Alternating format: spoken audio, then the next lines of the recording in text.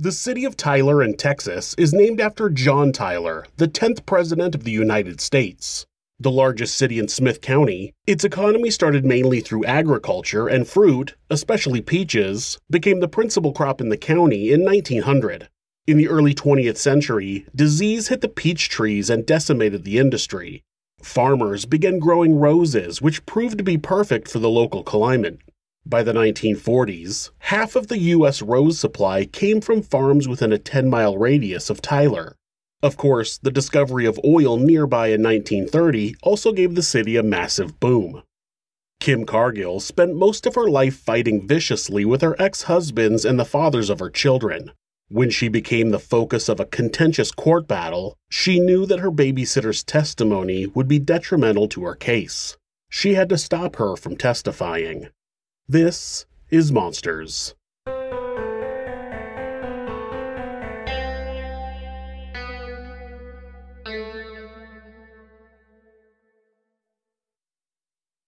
Kim Cargill was born on November 30th, 1966 in Mississippi. Shortly after her birth, her father joined the military and her mother, Rachel, began seeing his best friend. This led to the couple divorcing shortly after he returned from training.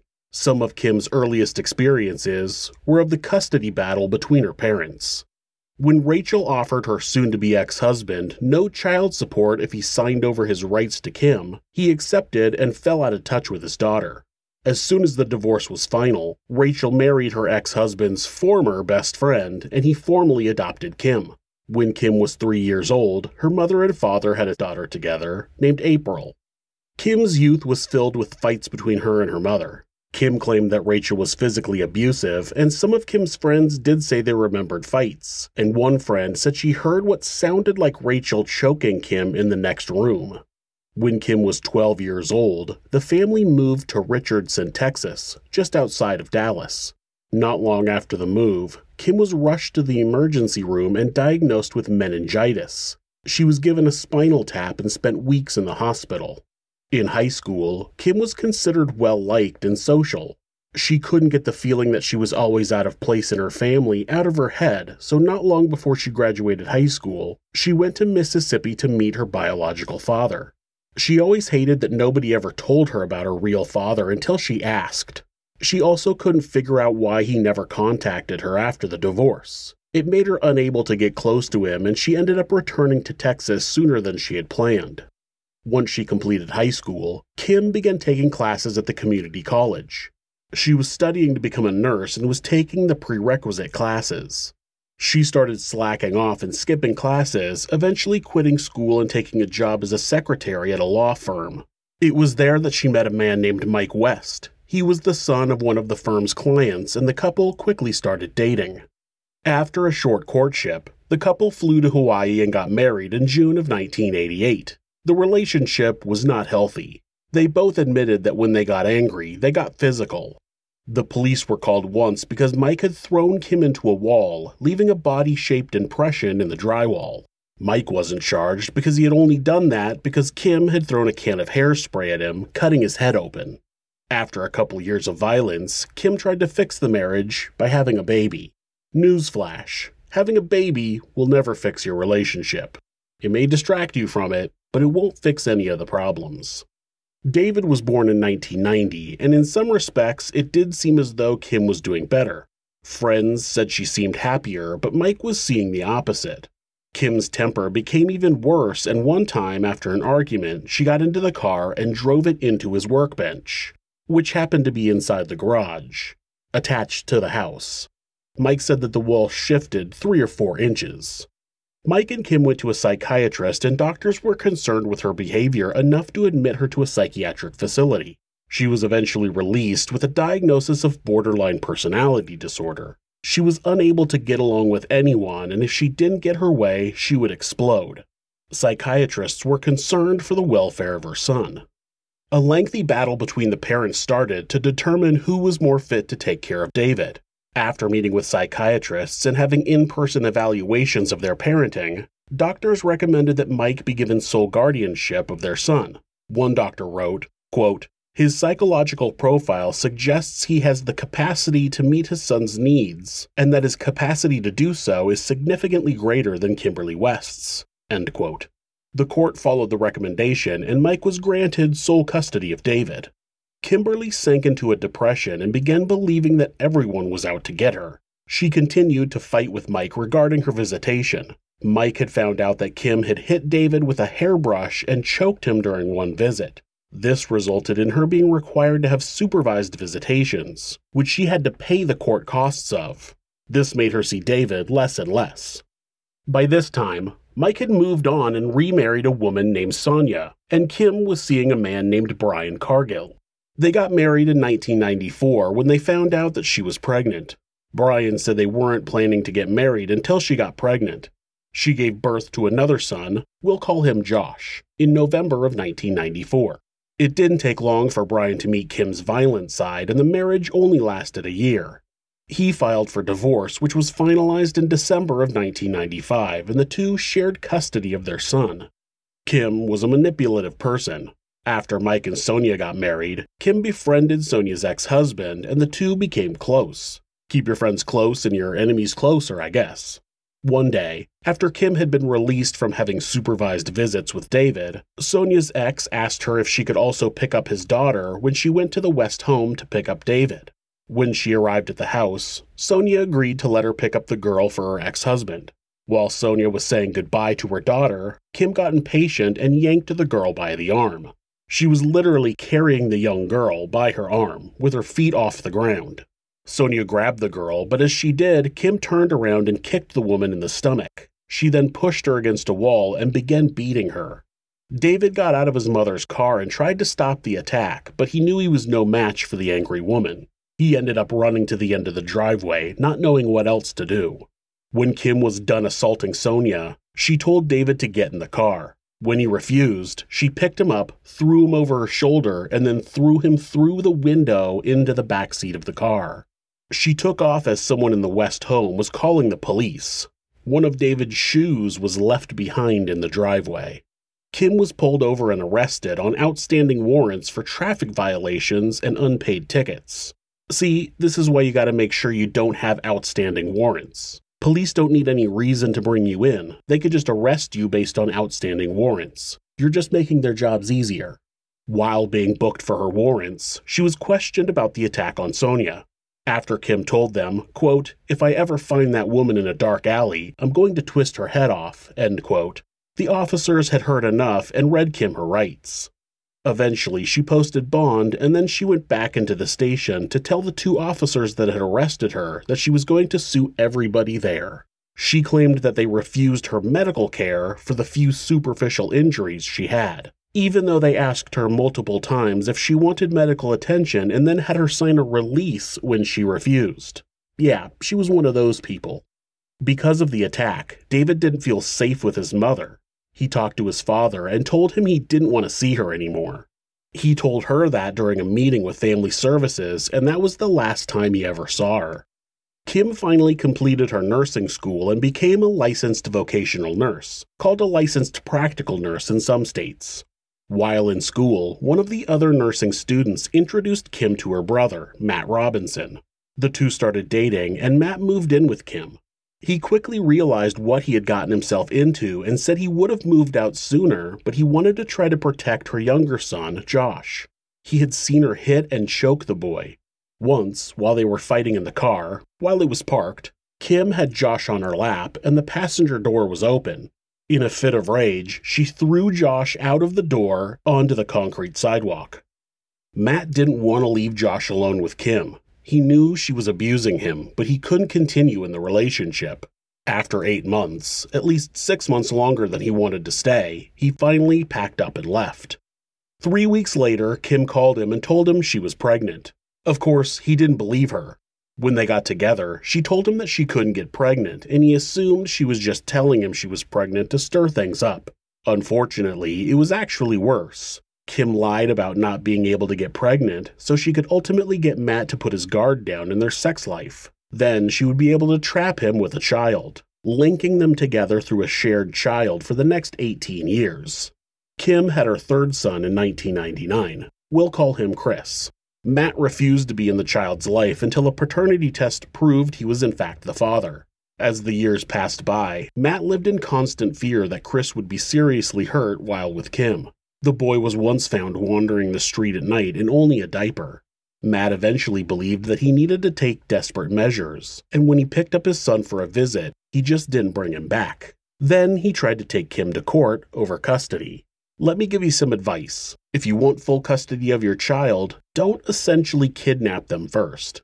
Speaking from the United States, and laws vary from state to state, but generally, yes, you can kidnap your own child. If you have a court-appointed custody schedule and you take the child outside of those times, it is kidnapping. And it seems as though a kidnapping charge is not a good look when you're trying to argue that the other parent is a danger to the child. Kim had Matt arrested for kidnapping, and though he was able to have the charges dropped, the court wouldn't give him custody of Chris. Matt continued to monitor his son's life under the volatile care of Kim as best as he could and wait until he had an opportunity to get custody. It wasn't long before Kim had moved on to a new man. She met Forrest Garner, a single father of a 5-year-old, we'll call him Sam, at a pool hall in 2004. Kim masked her violence much longer than she had with other men. Maybe it was because they didn't live together, but after they got married on April 30th, 2005, he said she started to change. She lied about her family, telling him that her mother and her first son David were both dead. She also assured Forrest that she couldn't get pregnant. Then, of course, she announced that she was pregnant. She had successfully caught another man in her web. The pregnancy kept Forrest in the relationship even when she did things that should have made him leave. Once on a trip for her to get an amniocentesis, she got upset at something he said and threw hot coffee in his face. He cleaned himself up and took her to her appointment. Kim gave birth to her 4th son in November of 2005. We'll call him Jacob. It wasn't long after the birth that the relationship ended. One day, Forrest had the day off from work, so when the older boys got home from school, he made them something to eat, which included some potato chips. Kim had been out of the apartment, but when she came home, she saw Josh eating chips and yelled at him about it. When Forrest came into the kitchen and told Kim that he had said it was okay, Kim flipped out and started punching her husband. She was throwing hard punches to his face and chest. When Forrest's son, Sam, got between them and told her to stop, Kim hauled off and punched the little boy right in the face and knocked him across the living room. He was 5 years old. Now, it seems as though Forrest had the same thought that many of us fathers would have, and that was, oh hell no. He picked Kim up and threw her into the fireplace. Then he picked up Sam and left the apartment. He called his mother, who in turn called the police. Kim had fled the apartment before they got there, but Forrest filed a report. Sam's whole face was so swollen that his eyes were almost completely shut. Kim had succeeded in getting Forrest arrested before. She would pick a fight, start throwing things, and as soon as he did anything to defend himself, she'd call the police and report him. She was always the aggressor, and she always turned it around to make it look like she was the victim. This time, though, she had assaulted a child. She couldn't flip this. Forrest took Sam and moved into his mother's house. Kim called repeatedly, but he refused to talk to her. So Kim decided to fight dirty. Dirtier than she already did? Oh yeah, she got dirty. And I mean filthy. Kim called Forrest's ex-wife and told her that he was an alcoholic and a drug addict. She made it seem like Sam was in such danger that the ex-wife was able to get an emergency court order for full custody and take their son away from Forrest. Then Kim started leaving messages for Forrest that said, quote, "If you do what I say and not press charges against me hitting Sam in the face, I'll get the boy back for you," end quote. Forrest didn't bite though. He got a lawyer, he got a drug test, which came back clean, and he was able to convince his ex-wife that Kim was a sociopath. Then he was able to sweet-talk Kim into going to his lawyer's office and signing an affidavit that said she lied about Forrest being an alcoholic and drug addict. He got Sam back, but he knew that he could not allow him to be around Kim. He took a page out of Matt's book and began monitoring Jacob from afar. He knew that there would eventually come a time that was right to get custody away from Kim. Unfortunately, the police wouldn't press charges against Kim for assaulting Sam. Forrest wanted to remain close enough to keep an eye on Jacob, and he and Sam eventually moved into an apartment complex called the Citadel in Tyler, Texas. It wasn't far from where Kim lived, and since she had refused to give him back his belongings, he had to agree to let her come over from time to time. She would come and bring a few pieces of clothing, and over time, he would get all of his stuff. This was at the expense of seeing Kim, who was usually angry and violent. He had thought about just going and picking all of his stuff up when she wasn't home, but she had actually told him if she found out he did that, she would light his mother's house on fire with her and Jacob inside. She was crazy, and he knew it, so he compromised. In 2006, Matt was beginning the process of getting full custody of his son. He took pictures every time Chris came back from Kim's house with marks on his body. Then, her second husband, Brian, began doing the same thing. Brian petitioned for sole custody of Josh and included pictures of bruises and even a bite mark that Kim had left on his arm. When Kim learned that the court was most likely going to side with Brian, she started calling Josh's friends, having them call him and tell him they missed him. She used his own friends in order to manipulate him into wanting to live with her. Eventually, the court gave full custody to Brian, but Kim had court-ordered visitation. Brian couldn't deny her ability to see her son, except when he was there, she took her anger with Brian out on him. She left him alone in the house and would take off for hours at a time. She would physically abuse him. She would yell at him and call him names. During one visit, she choked Josh, and when he got away from her, he ran from the house and called Brian. Brian called the police, and when they arrived at Kim's house, she claimed that Josh attacked her and Chris, and she wanted to press charges. The police could tell she was full of shit, so they took Josh to the police station where Brian picked him up. When Brian got there were visible bruises around Josh's neck. The boy was absolutely scared of his own mother. He was afraid that she was going to kill him, and he begged not to go to her house, but the court required it. Kim's behavior understandably caused issues with Josh's behavior, leading to fights between him and his father. When the courts learned about this, they returned full custody back to Kim. Fantastic job, courts.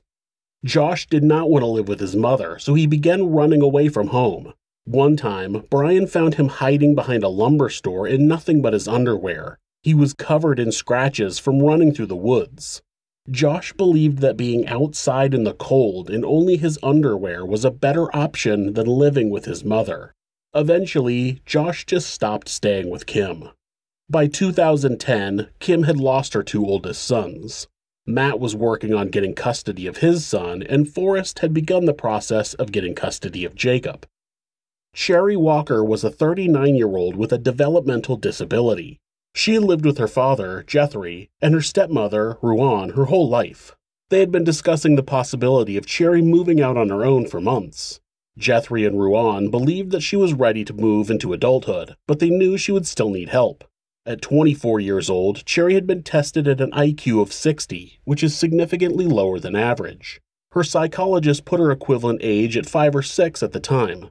In the last 15 years, Cherry had developed enough skills to be able to care for herself, and her parents were willing to give it a shot. Jethry and Ruan helped Cherry find a studio apartment in Tyler at an apartment complex called the Citadel. The behavioral health center in town helped people with developmental disabilities integrate into society. They assigned a caregiver, Paula Wheeler, to help her complete daily tasks and grow into her independence. The move was a huge success. Cherry was able to complete daily chores. She walked down the street to the laundromat to do her laundry. She walked to nearby restaurants like Papa John's and Church's Chicken. She eventually built the courage to walk further down the street to the Dollar General. She loved cleaning supplies and air fresheners and always had a full stock at her little apartment, which she kept spotless. Another resident of the Citadel Apartments was a woman named Marcy Fulton. She became friends with Cherry, and she would regularly give the woman rides to the store to get groceries or rent movies. Cherry loved horror movies, the scarier the better. Marcy also babysat a 4-year-old boy named Jacob. Jacob's mother would drop him off a few times a week, and there were times where she wouldn't return to pick him up for days. The mother was an aggressively rude woman named Kim. Marcy had grown tired of Kim's behavior and suggested she have Cherry babysit Jacob. Kim knew that Cherry was disabled, but the thought that she might not be capable of properly caring for a 4-year-old either didn't occur to her, or most likely, she just didn't care. She began dropping Jacob off at Cherry's apartment all the time, still sometimes for days at a time without ever calling to check on her son. When Paula learned that Cherry was babysitting Jacob, she wasn't quite comfortable with it. She wasn't actually allowed to stop her since Cherry was an adult living on her own. Paula thought if Kim felt comfortable with it, then it was on her. Paula said she would show up to Cherry's apartment and see her there playing with Jacob. Cherry said that she didn't think Kim took very good care of the boy. Kim never left any supplies when she dropped him off with Cherry, she just dumped him and left. Cherry would feed him and buy him things. She would give him baths and clean his clothes because she said they were always ripped and dirty. This all seemed to be happening one floor beneath Forrest without him ever knowing at first, but eventually he found out.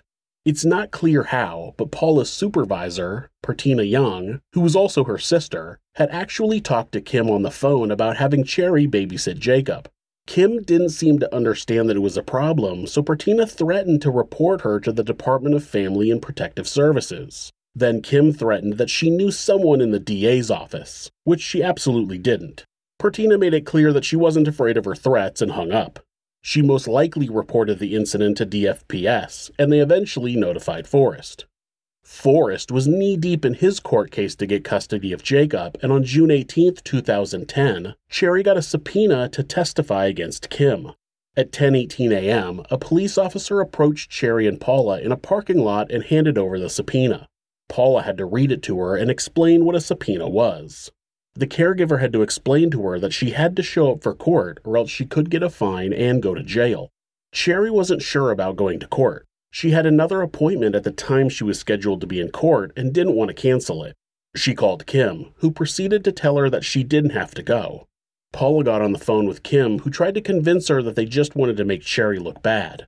She tried to make it seem as though she was just looking out for Cherry's well-being, but Kim was the only person that Kim ever wanted to protect. She knew that leaving her son with a developmentally disabled woman was not a good look in court. Not to mention that Cherry could tell the court what condition Jacob was usually in when he arrived at her apartment. Kim tried to tell Paula that Cherry didn't have to testify, but the caregiver knew better. Then Kim suggested that they hide Cherry at her house until the court case was over. Paula was not about to commit a crime for Kim. Paula got off the phone with Kim and told Cherry again that she had to go or else she'd be held in contempt of court, which is a crime. Then Kim called Cherry's phone again and told Paula not to let Cherry tell anyone about the subpoena, that her and Cherry would figure it out together. Paula told Kim that she had to tell her supervisor about it because it was policy, and she would also have to include it in her day's notes. Of course, Kim just yelled and insulted Paula, telling her that if she was a real friend to Cherry, she wouldn't make her go to the court date. After the call with Kim, Cherry was a nervous wreck. Paula took her to her office where they made a photocopy of the subpoena and called the court to iron out some details. Paula and Pertina were able to calm Cherry down. Then Paula dropped her off at an appointment she had at a hair salon. Cherry loved getting her hair done, and these appointments were always her favorite. Jethry picked her up from the salon when she was done and dropped her off at her apartment. She called and checked in with Paula once she was home at about 4 p.m., and it seemed like she had calmed down and was her old happy self. Sometime after that, Kim called Cherry and told her she was going to pick her up and take her to dinner. Cherry had already eaten and didn't want to go with Kim, but she didn't know how to stop the headstrong woman from doing what she wanted. Kim also told Cherry that she would pay her a bunch of money to clean her house. Cherry called Paula at about 8 p.m. and told her about the call from Kim. Paula encouraged her to just go to bed and not answer the door when Kim got there, but it seemed that Cherry wasn't capable of keeping Kim at bay. Eventually, Kim did arrive at her apartment, and Cherry did leave with her. It's unclear what happened that night. Kim took Cherry somewhere and most likely strangled her. Then she took Cherry's body out to a secluded area off County Road 2191 in White House and lit her on fire. On June 19th, a young man was driving down the same county road to pick up a coworker when he noticed something on the side of the road. The man got out of his truck and walked toward the spot of charred earth, but when he got about 15 feet away from the spot, he could clearly see a body. He dialed 911 and waited in his vehicle for police to arrive. When police searched the scene, they noticed that the bottom of the victim's shoes were clean. meaning she couldn't have walked to that spot. The red clay dirt there would have been on the bottom of her shoes. Laying between her legs was a drinking straw, a wrapper from Chick-fil-A, and a Dairy Fresh coffee creamer cup. They didn't have an identification for the body. The medical examiner would later find petechial hemorrhaging in Cherry's eyes and eyelids, which was commonly found in strangulation victims. It wasn't 100%, but the ME also noted that the perpetrator had poured accelerant on the victim's neck, causing it to burn more severely than the rest of the body, making an examination of that area impossible. Why would they do that if they weren't covering something up? The same day, Jethry and Ruan hadn't heard from Cherry all day, and they were a little worried, but they were trying to give her space since she had moved out on her own. She could sometimes be forgetful, so they brushed it off and went about their day. The next day, Sunday, which was also Father's Day, Ruan grew even more concerned when they still hadn't heard from Cherry. She would always call before church. Cherry's brother drove the church van, and Ruan assumed he had picked her up, so she and Jethry headed to the Greater Love Temple Church in Tyler. Cherry had her own seat in the front pew that even had her name on it. When Ruan saw it empty, she looked for Cherry's brother and asked where his sister was. He didn't know. He had assumed she was with them. They called Cherry's cell phone and got no answer. After church, they went home, grabbed a spare key to Cherry's apartment, and went to check on her. When they went inside, they said the place was a mess for Cherry's standards. For someone who kept her place meticulously clean, seeing things laying around out of place and seeing her bed unmade was a huge red flag. The fact that they didn't find Cherry's cell phone or coin purse kept their spirits high, since their daughter would never leave without those two things. It indicated that she probably left of her own free will. They had been pushing Cherry to be more independent, and maybe that's what she was doing. They locked up her apartment and went back home, hoping she would call them soon. Later that day, still not having heard from Cherry, Ruan turned on the evening news while she considered what her next move was. When the news began talking about the body of a young woman that was found on the side of the road in White House, Ruan had a sinking feeling that it might be Cherry. Jethry was already asleep, so she wrote down the number they displayed on the screen and told herself she would call in the morning if she hadn't heard from Cherry by then.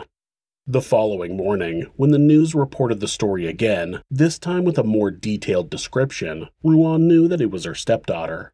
She talked to Jethry about it, and they called the Smith County Sheriff's Department to report their daughter was missing and matched the description that they heard on the news. The Walkers talked to Detective James Riggle, who was the lead investigator on the case. They gave him keys to Cherry's apartment and released medical and dental records so a positive ID could be made, which it was. The burned body discovered on the side of the road was confirmed to be 39-year-old Cherry Walker. Soon after talking to the Walkers, Detective Riggle called Paula. She told him all about Cherry and what her life was like. It was when she mentioned a subpoena that the detective had to stop and have her explain. Paula told him about the subpoena to testify against Kim Cargill and that Kim was trying to get her to not show up to court. Now investigators had a new lead and it put Kim at the top of their suspect list. Before talking to Kim, though, detectives wanted to get more information about her. They learned that on May 20th, Kim had picked Jacob up from daycare against the custody schedule that she had and then dropped him off with Cherry. She was essentially hiding Jacob at Cherry's apartment. Of course, Cherry didn't know that was going on. They also went to the medical staffing agency that Kim worked for and got her past work schedules. They learned that on Friday, June 18th, Kim had worked at a hospital in Athens from 7 a.m. to 7:30 p.m. Except when they got surveillance footage from the hospital, it turned out that Kim actually left at 7:08 p.m. The hospital was about 45 minutes away from Cherry's apartment. If she left work at 7:08 and went straight to Cherry's apartment, it would fit the timeline based on the phone calls that Paula got from Cherry that night. One of the employees at the staffing agency remembered that after Kim left the hospital that night, they tried to get a hold of her because someone at the hospital wanted to verify whether or not she had given a patient an antibiotic that day, but they couldn't get a hold of Kim. The woman said that that was the first time she had ever called Kim and not had her either answer the phone or call her right back. She explained that company protocol was to call a nurse repeatedly until they got an answer if there was an issue with a patient. She said she called Kim over and over again until midnight and never got a response, which was unusual for her. Kim finally called back at 12:33 a.m. and said she had been sleeping. Detectives arrived at Kim's house on June 22nd without a warrant. They planned to knock on the door and ask if she would answer some questions and if they could have a look around. They were hoping she was interested in finding out who killed her babysitter and would give them permission to take a look around. Yeah, that absolutely did not happen. As soon as they asked, Kim said she had to talk to her lawyer first. While working on a warrant to search Kim's house, detectives discovered that the court date that Cherry was going to testify at wasn't just about custody. It was to terminate Kim's parental rights to Jacob. If she lost, not only would she lose her son, but she would be brought up on charges of child neglect. Kim had a lot more to lose than they originally thought, and now it became even more likely that she had killed Cherry to keep her silent. When investigators returned to Kim's house with a warrant, she was not pleased, but there was nothing she could do about it. Detectives described her house as being utterly filthy. In Kim's bedroom, they found 2 Dairy Fresh creamer cups, identical to the ones found at the crime scene, as well as a styrofoam cup that matched one found there as well. They also found a small coin purse that matched the description of Cherry's, and in the washing machine, they found a single sheet that had some type of stain on it. It looked like it could have been blood. It was theorized that Kim might have used a blanket or a sheet to move the body. They found it interesting that, even though the laundry room was filled with dirty clothes needing to be washed, only this one sheet had been run through the wash.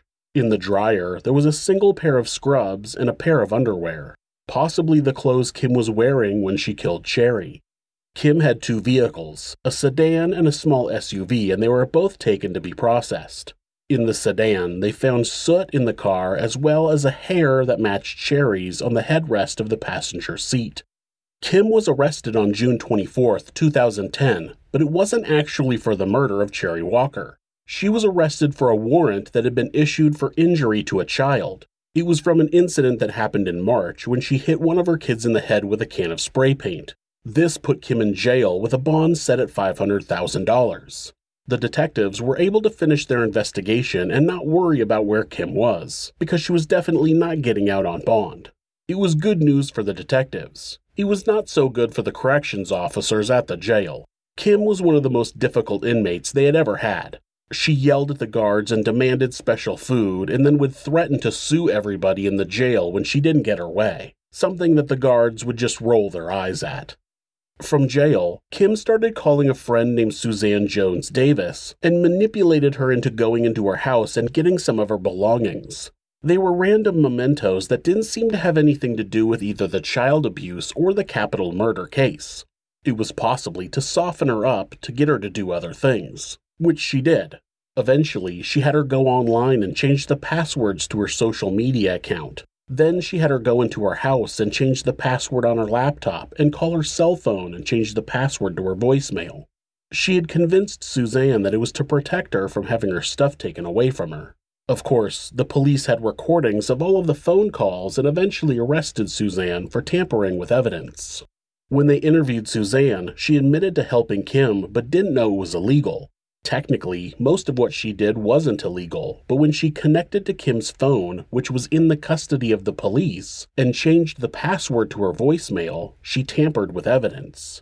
She told police that Kim had called her on the 21st and told her that her babysitter was killed. She specifically said her babysitter, Cherry Walker, had been found dead on the side of the road.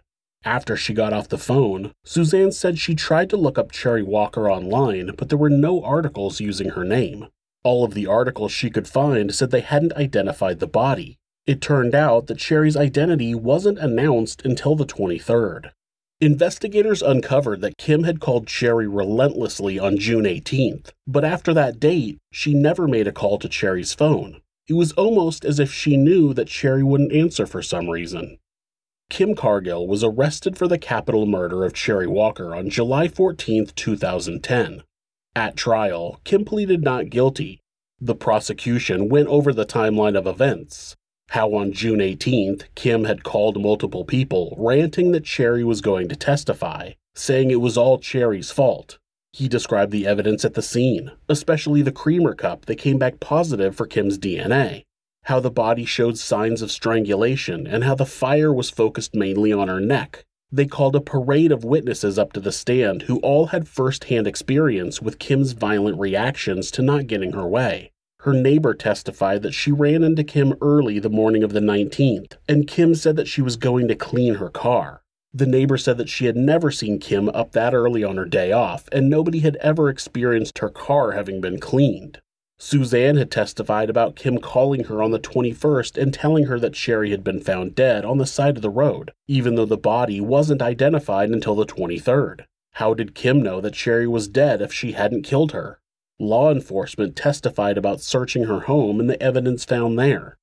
When Kim took the stand in her own defense, she announced that she had in fact set Sherry on fire the night of June 18th, but she claimed to have not killed her. She said that she did pick Sherry up and they went out to eat, and when they left the restaurant, Sherry asked Kim to take her somewhere, a destination that Kim would never name, and when Kim refused, Sherry got upset. As they drove back to her apartment, Sherry started having a seizure. She claimed that they were so close to the Citadel that she pulled into the parking lot, which was empty. But it wasn't. People were actually having a party there that night, and the parking lot was actually full of people. According to Kim, she pulled into the supposedly empty parking lot and ran around to the passenger side of the car. When she opened the door, Sherry fell out and hit her head on the pavement. Then she said that she had left her phone at home, so she ran to Sherry's apartment to see if it was unlocked and she could use a phone inside. It was locked, so then Kim knocked on Marcy's door, but she wasn't home. Kim was a nurse, who should absolutely know what to do while someone is having a seizure. On top of that, Sherry always had her phone on her. She could have used that to call 911. And Kim's ex-husband also lived in the building. She could have tried his apartment. They were only a few blocks away from a hospital, and there were multiple medical clinics around the apartment complex. Supposedly, she went into the building and ran around, while Sherry was laying on the ground outside of her vehicle and nobody noticed, on a Friday night in downtown Tyler when people were normally out and about. Kim continued with her story, saying that when she got back to the parking lot, she checked Sherry for a pulse and couldn't find one. Then she rolled Sherry onto her back and began giving her CPR. Kim claimed that when she realized that Sherry was dead, she got her back into the car and then tried to drive down the road to the hospital. Sherry was a bit overweight, which normally would have no relevance to this case, but it is relevant to this specific story that Kim was spinning. Kim was 5'3", about 120 pounds. There was no way that she got Sherry, who weighed over 200 pounds, back into her car by herself. I don't care how strong she was. Even a larger, more muscular person would probably have a pretty hard time completing that task. Lifting weights and lifting dead weight is not the same thing. Kim claimed she drove down to the street and to the hospital, but then she had second thoughts. She believed she'd be blamed for Sherry's murder and instead decided to go out into a country road and burn the body. Clearly, the next best solution.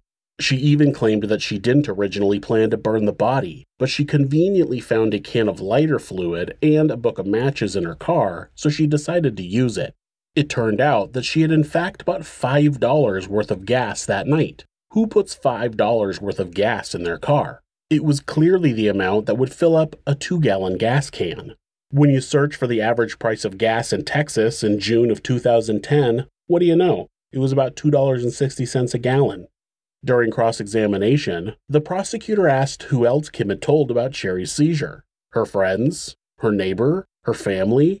Nobody. She only told this story to her lawyer after she realized the evidence proved she was a killer. Then he brought up the details about her going into the White House Police Department the morning after setting Sherry's body on fire. She pretended she was looking for a lost dog and asked the police if they were busy and fished for information. This was in stark contrast to her claim that she was upset about what had happened with Sherry. There was surveillance video in the police station and she was acting perfectly normal. This must have been around the same time that she went out to wash her car. You know, something else you tend to do when you're upset about lighting a dead body on fire. He also reminded her that, according to the ME and Sherry's doctors, it was highly unlikely that Sherry had a seizure. The only history of seizures that Sherry had ever had were the side effects from a prescribed medication. Once it was discovered, she was taken off that medication and hadn't taken it or had a seizure in 10 years. The prosecutor caught her in lie after lie, and though she never would admit to killing Cherry, the jury knew the truth. Kim Cargill was found guilty of capital murder and sentenced to death. A death sentence comes with an automatic appeal, which was denied. Kim got new lawyers who got a world-renowned epilepsy doctor to agree that Cherry likely died of a seizure, though he never examined her body, and many of the details in his statement contradict direct evidence. She filed another appeal, which was denied in 2017. She remains on death row in Texas, exactly where a monster like her belongs. If you're the victim of domestic abuse, please reach out to someone for help. Please talk to your local battered women's shelter or call the National Domestic Abuse Hotline at 1-800-799-SAFE. That's 1-800-799-7233. Or you can go to thehotline.org to chat with someone online. The great thing about this website is that, at any time, hitting the escape key twice will take you to a Google search page. That way, if your abuser is nearby, you won't get caught looking for help. If you're having feelings of harming yourself or someone else, or even just need someone to talk to, please contact your local mental health facility, call 911, or call Mental Health America, who operate the National Suicide Prevention Hotline at 1-800-273-TALK. That's 1-800-273-8255. They're available 24 hours a day, 7 days a week, and will talk to you about any mental health issue you might be facing.